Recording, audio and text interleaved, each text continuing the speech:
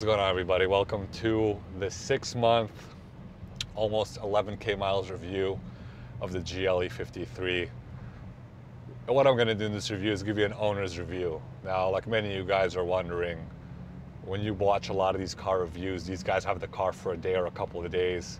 They run through all the specs, all that stuff, exterior. I'm not going to waste any time on that. I'm going to tell you what it's like owning this car and the things you'll become aware of only after owning this car. So we'll start. Exterior, car is fantastic. Just like you see it, you're gonna love it. It's definitely an eye catcher. Looks really cool. I really like the AMG package from having it as an actual AMG 53. I think it's definitely worth the upgrade from a 450 if you're considering the two. Looks really great. While we're on the exterior, the one thing, the standard brakes, since those are noticeable, the smaller ones, the silver ones, you're gonna realize they're great for everyday driving around the town. If this is for your wife, if you're a daily driver, casual, they're fine. If you're looking for performance driving, you're gonna be taking this fast and driving this more of a performance car, they're underpowered. They overheat, you're gonna start smelling the smell of burning brakes if you're doing a little bit of performance driving. They don't stop as hard, they don't have as much of a stopping power, and you really feel that when you're driving really fast. So if you're thinking about that, upgrade the dynamic package, although I don't think it's worth it, given that that's included for free on the GLE 63, and I'll touch on why I don't think that's worth it later on. Now, coming to the interior, this is where this car shines. BMW, Porsche, Audi, they're not even close. The GLE has the best interior, and going with the AMG and being able to pick the executive leather just takes it to the next level. My only problem with this is it's an expensive option. It's $4,500. That's very expensive, right? So maybe going with that midway, the $2,900 one, the black and red, but it definitely adds a lot. The interior, the cabin on this car is where it stands out. It's fantastic. Make sure you get the wheel with the AMG buttons. It really adds a lot. Other than that, really enjoy the car. I recommend the sunroof. Microfiber headliner, it's nice. Is it worth $1,600? I don't think so. You can skip that one. Acoustic comfort package, definitely worth it. This makes this car, you have to understand, you're not buying like a performance car. It's a luxury that can also be a performance SUV, and the acoustic comfort package does that. It blocks out so much noise. It really gives it that luxurious feeling of you're in here, you're not hearing the traffic, you're not hearing the noise. And it just, the best way I can describe it is, it gives you what this car does best. This car is not a sports car, but it's not also like a boring luxury, slow, don't feel bumps at all SUV. It's a little bit of both. You have the comfort and comfort mode. With the acoustic comfort package, you can't hear anything. It's relaxed, it's serene. You have the autonomous driving, which we'll touch on later. A lot of the other features, you can get the heated seats, massage seats, ventilated seats. So you have that experience, but at the same time, it's dynamic, it's agile, it's comfortable. So I think having the acoustic comfort is very important. I've driven GLE 350, 450s without it. It's noticeable, and it's especially noticeable on the highway as you start picking up speed and tire noise and other ambient noise comes in. That one is definitely a package worth getting. The rest about the car, ventilated seats to me are worthless. Even on max, you don't really feel them. Hence, because these are not active, they just pull in air from the back. If you're in a hot climate, still get them, although it doesn't really do much. I think the massage seats are awesome. I think a lot of the other features you can get in here, the cooled cup holders, things like that. Definitely get the 4-zone climate control. If you don't, it makes the back look really cheap, like a Toyota 4Runner. It's just the 2 slats, whereas you get the 4-zone climate control. They have their own climate control back there. Adds a lot. What else can I really say about the interior? It's fantastic. Let's talk about the sound system. Everybody that's been in the car, that listened to it, loves it. It's fantastic, and it's included for free, which is great. What's also very interesting, and this kind of blew me away, this sounds a lot better than a GLE 350, even though they're both base Burmeister. When I had this car in for service, and the dealership gave me a GLE 350, a modern one, not the old generation, it was much worse sounding.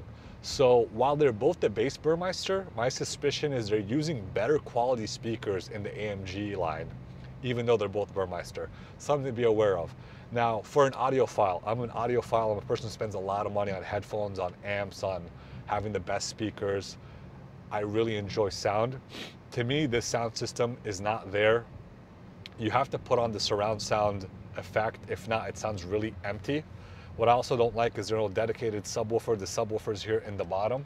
And the problem with that is when you don't have that surround sound on, what you end up with is a very front sounding sound. It's very mid heavy. The highs are not bad, but it's missing a real low end, a real bass. I don't like it. I feel like it's a C mediocre. If you're an audiophile, if you're not a person who's crazy about music and you don't have FLAC, you don't know what FLAC is, you don't have a large music connection, you're serious about it, you can skip the high-end Burmeister system, which is $4,500. In my opinion, do I think it's worth it? I'd say probably not.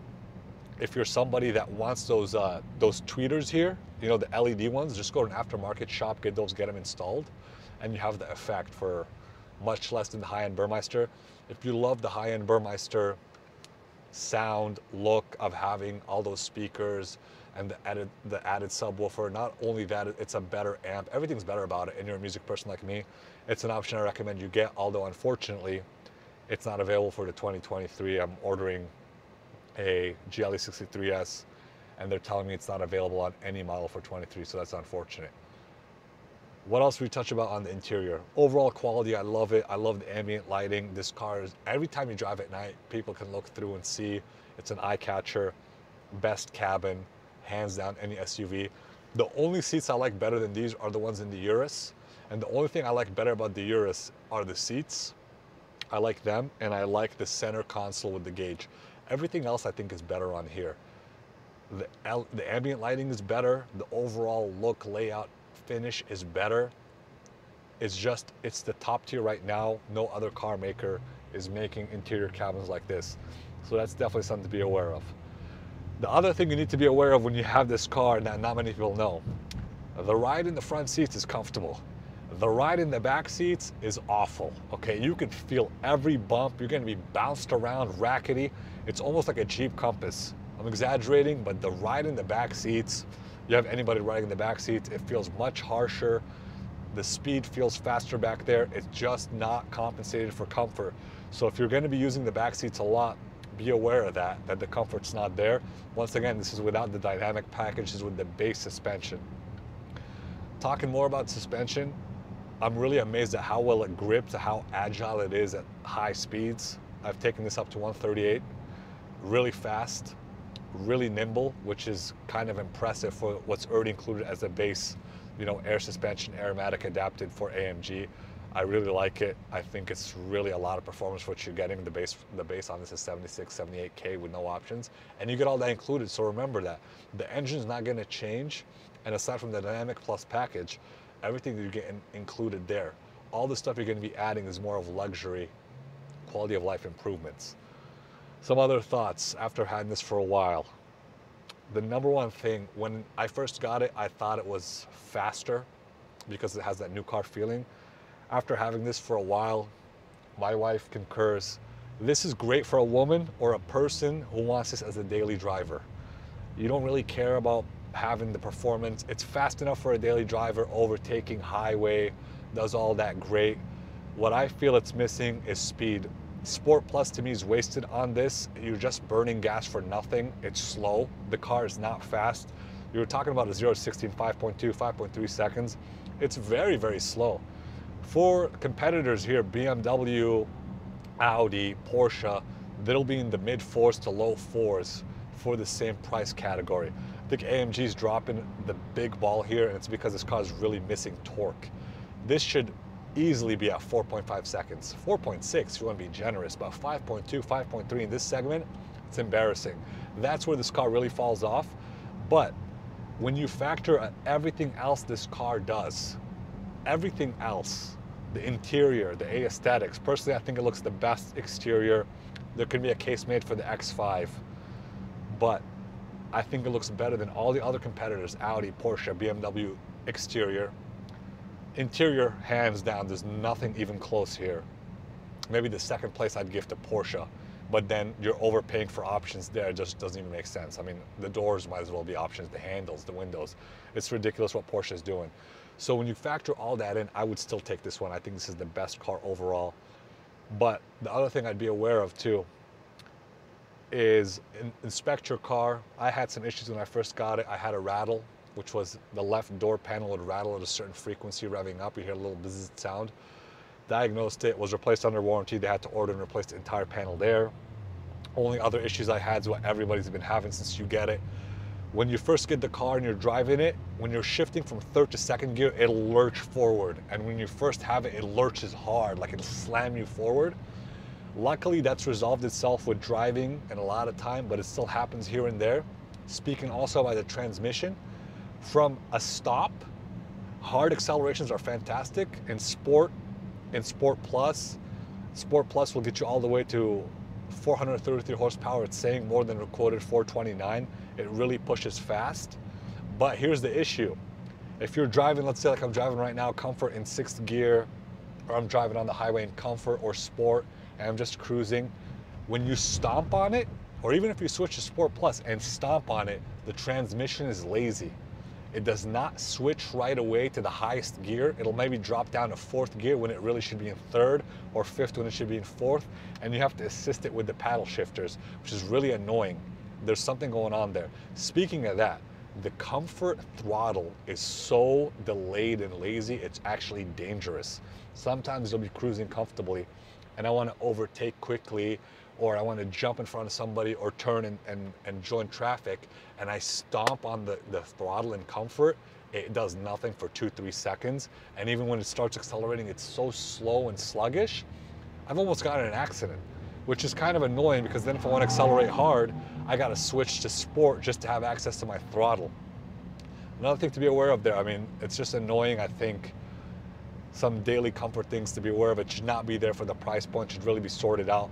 I'm comparing the Urus again because it's another car I'm considering. The Urus in comfort's fantastic. You stomp on it, it moves. That transmission handles really well, and each going up, you know, to a Sport and Corsa, which is your Sport Plus, you get like a more aggression, faster throttle response. Here in the GLE 53, comfort is almost dangerous unless you're cruising. You got to really switch to Sport to get access to your throttle, and then Sport Plus if you want that fast reaction. But even then, there's that issue I told you guys about. Other things to be aware of. It's not good on gas. I don't expect it to be good on gas, but the whole 48 volt start stop thing, I think it's a gimmick. Maybe it saves on gas, but I haven't noticed anything. If you're driving it on the highway like a grandpa, and I'm talking boring, not enjoying the car, very, very easy on the throttle, like I'm doing right now, like you treat it like an egg, or you're using the adaptive cruise control, you can get about 22 miles a gallon, 23. If you're driving it like I've driven it, I've had it for almost 11,000 miles, I've averaged about 16.9 miles per gallon. When I put it in Sport Plus and I'm driving crazy, it's maybe 10 to 13 miles per gallon. Otherwise, my average on the highway in the city, 15 to 17, and that's enjoying it. Not really even enjoying it, to be honest with you, just driving it and pushing a little bit down the throttle. So it's not gas efficient. You got to remember that, and on top of that, you don't really have a lot of performance to go with it. So something to be aware of for you guys who are gas efficient nerds, but I don't understand why you'd be buying this car if you're worried about gas. It takes premium, it's just whatever it is. If gas is an important cost for you, my financial advice to you, this is not a car that you should consider. Last but not least, the paddle shifters. I really wish they would not mount them to the steering wheel because as you're turning, you can't really shift up and down. But another thing that I found, I was getting over that lurch where it like stops you and hits you back by over revving it so many times because the paddle shifters have a lag to them. As you see it going up, you have to push it almost a second ahead of time, a half second, for it to shift correctly because there's a delay from when you press it to when it shifts. Very annoying, which you just default to using Sport Plus because it's better than that and helping it downshift because it's lazy there. But if you're planning on using the paddle shifters, the best feature about them is with the AMG Performance exhaust, the flaps open, first, second, third, fourth gear, playing with the revs to get the pops and crackles. I like the pops and crackles. My last thing to recommend for you guys, do not get this car without the AMG Performance exhaust. You can always turn it off, close the valves, but opening it up adds a lot of fun. Even given it's not that fast, it's very, very enjoyable to make that sound. And with that acoustic comfort package, they still pipe in some sound, so you can still hear it. And when you open up the windows, open up the moonroof, it's fantastic. So those are my overall thoughts on it. I think it's a great car. It's a fantastic car. There's nothing on the market right now that beats it, in my opinion. There's obviously some issues, but like all cars, nothing's gonna be perfect. I just wish it had more performance. I think that for the pricing, it would be perfect if it was a 4.5, 4.4 to 4.6, 0 to 60. The way it is right now, it's too slow. This is why I'm getting a GLE 63S to replace this. But if it's your daily driver and you don't care about performance, and it's for your wife, it's for somebody that doesn't really care, just wants a really cool car to have fun with, chill with, this is a great car. What I think the GLE 63S, the Urus, a lot of these other cars, the X5M competition try to do is they're for those of us like me who are very, very tall and cannot fit or do not like having to hunker down to get into a sports car. And two, you want both in one. You want a car that's a sports car when you want it to be a sports car, and a car that's a comfortable SUV that can be an SUV when you want it. And that's why I love this one over the coupe. The coupe, the Urus, the X6, all those cars, you can't sit in the back if you're an adult, and you're missing trunk space, which defeats the purpose, versus this, which you have all the trunk space, everything, and the performance, especially you go GLE 63S. Let me know what you guys think. Like, comment, subscribe. We'll talk soon.